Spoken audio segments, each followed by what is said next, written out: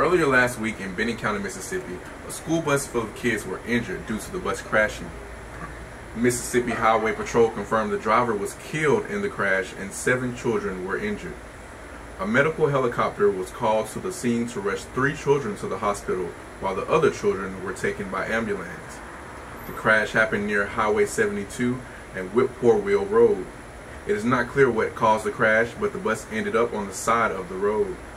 Benton County School Superintendent Steve Bostic said he believes the driver had some kind of medical emergency. We will keep you updated on more information that we get. This is JaTerrius reporting live from CNN.